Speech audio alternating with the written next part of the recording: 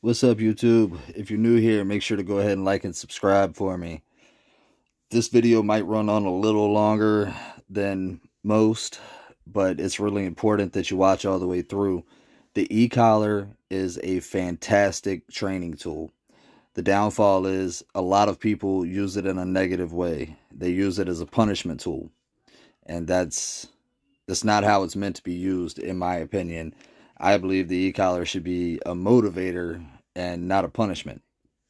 You could see the way this dog reacts to it, that, you know, it was used as a punishment.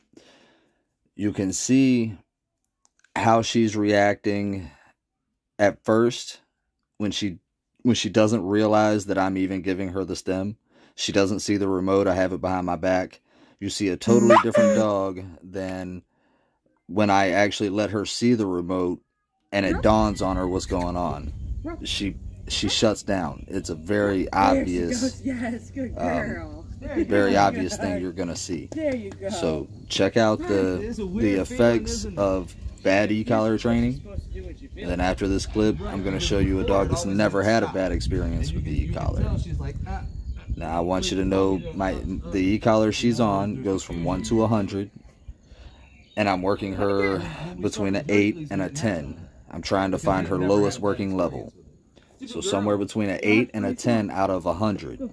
It's not on 30, 40, 50, 60. It's not shocking the dog. All I do is I push the button down. I apply the stem. Give her a command. And the instant she obeys that command, I stop hitting the stem. So this empowers the dog.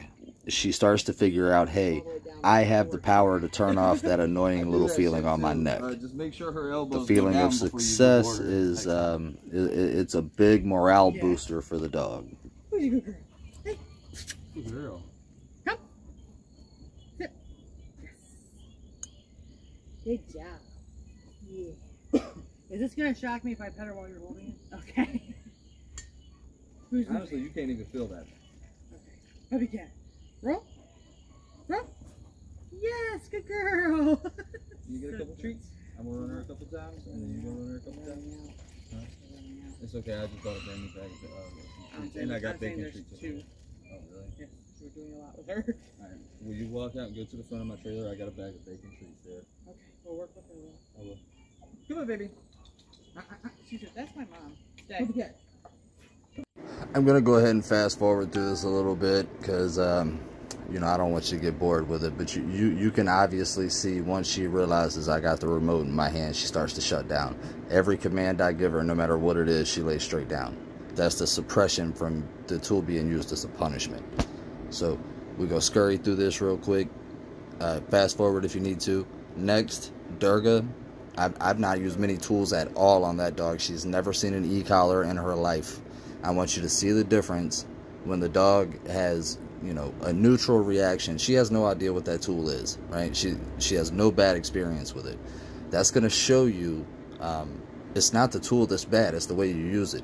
You won't see any of this shutting down shit when I put it on Durga. I'm going to use it motivational. Same way I used it with this dog. I'm going to hold the stem, give a command. When she reaches her goal, I release the stem and she gets her reward. So it empowers her in two different ways. One, she learns how to turn off that pressure. That's a reward in itself. And then two, as soon as she turns off that pressure, I give her a reward. So that's a second reward. And again, you know, Durga's working on a 10. I had this dog on an 8 by the end of the session, out of 100. You see this dog shut down, you will not see it with the other dog.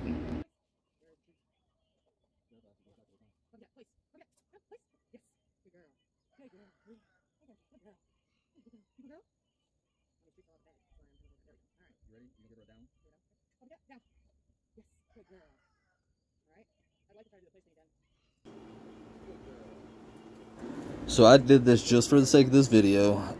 I've not trained Durga with any tools really at all, like not even a collar. So she has no idea what this tool is for, what it means. Start her out the exact same way. I hold the stem, tell her to place. As soon as her feet hit that board, I let go of the stem. When I tell her to bite, first I hold the stem, give her the command. When she bites, I let it go. All right. It's going to become a motivator. It's not a punishment. When the dog can have something that it can physically see or to physically touch them, they understand things much better. And what the e-collar essentially does is it allows you to touch the dog from a long distance away. I'm a big fan of the long lines, but me personally, I've been using them a long time, and it's really hard to control anything over 15 feet. And to be honest, it's hard to control 15 feet sometimes. You know, you get slack in the line, your correction timings are a little bit off. You know, those small details matter. This e-collar, it allows you to have your timing on point. You can reach out and touch the dog from 100 yards away. It's a fantastic tool, and dogs really do benefit from it. You see, this dog is not suppressed in any shape, form, or fashion. Nothing like what you saw in that black dog in the beginning. And even with the black dog in the beginning having a bad experience with it, you saw her with positive reactions at first until she realized what was going on. And see, that's going to be something I have to go through to basically undo all the bad training from the past. The bad experience associated with it is going to take repetitions.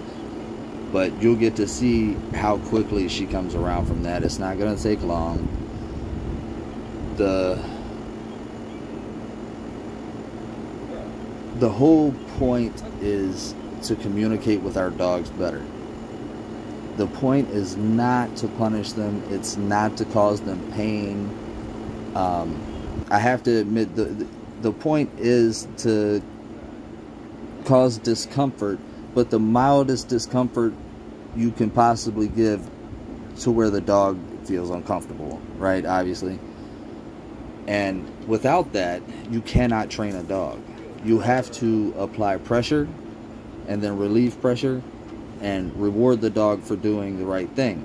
Otherwise, you're just free shaping behaviors and you're hoping the dog decides to act right.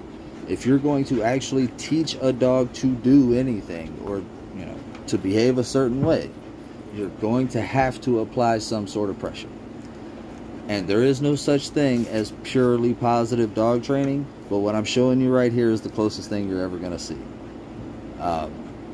Even the people that are just out there with their treats and shit, when they withhold that treat from their dog, that is aversive to the dog, right? It's applying pressure. If you take one step towards your dog when you tell him to sit, you're applying pressure. If you pull back on the leash when your dog tugs forward, you're applying pressure. We have to use pressure to train our dogs, and the e-collar allows us to use such a minimal amount of pressure.